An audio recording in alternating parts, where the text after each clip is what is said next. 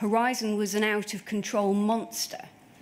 Hundreds of innocent people had already had their lives ruined to protect it. But you don't accept that, do you? I was not aware of that at the time, no. You told us yesterday, as far as I was aware, all the bugs had been fixed. That was my true belief at the time and still is. And you confirmed that you rejected the findings of the Horizon Issues judgment. Yes, I still stand by that.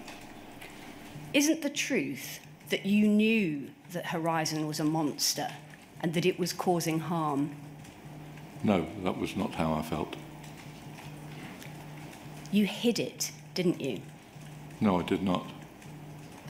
You answered a lot of questions yesterday about the Misra trial, which were effectively aimed at understanding why you didn't tell the jury about the monster.